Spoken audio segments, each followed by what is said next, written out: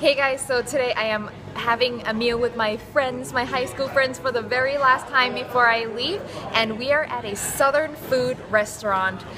We love southern food here, and the great thing about being in Bangkok is it's such a central place that any region of cuisine can be found in Bangkok, and southern food has become very popular in the recent years. So the first items to arrive, this is Khanom Jin, sort of a set. So Khanom Jin, this is rice noodles here, and this set comes with 3 different sauces. So you can think of this as sort of our version of pasta. So this one is a little sweet, this one has a coconut turmeric curry, this one is something that is incredibly spicy. And the set also comes with a ton of vegetables and pickles. This is pickled mustard greens to sort of, you know, balance the richness a little bit. Tons of vegetables. Southern food is always known for having tons of vegetables. This one here is khao yam. Again, I always order this whenever I'm having southern food, and it's a rice salad. And it's got some red rice, some pomelo, cucumber, toasted coconut, dry shrimp, and a ton of different things. This is a sour southern curry, so it's gang leung, literally yellow curry. The broth is made yellow with turmeric, and these little balls is really interesting. It's called kai pla riu kiu, and they're fish eggs. Here it is, kai pla riu kiu. It's a little creamy, but it's mostly just kind of chewy and starchy. If you didn't tell me, I would think that this is some sort of a sticky rice ball. You know, it's got that really nice texture. It tastes no fishiness at all.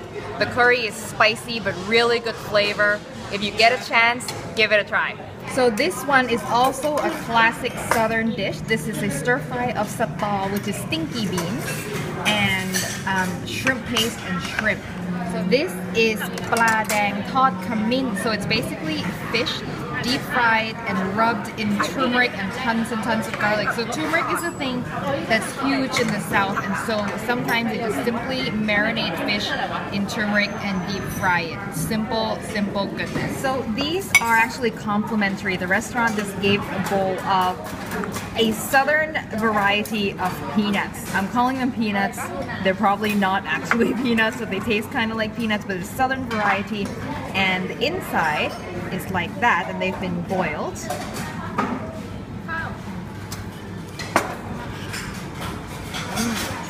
Super creamy, and it does have that peanut flavor. It's really nice, actually. It's a nice sort of snack. Here is a southern coconut soup. So it's a coconut soup with a southern vegetable called pak gut. I have no idea what it's called in English. With hearts of palm, these crunchy, nutty things here, and some shrimp. Alright, here's the soup.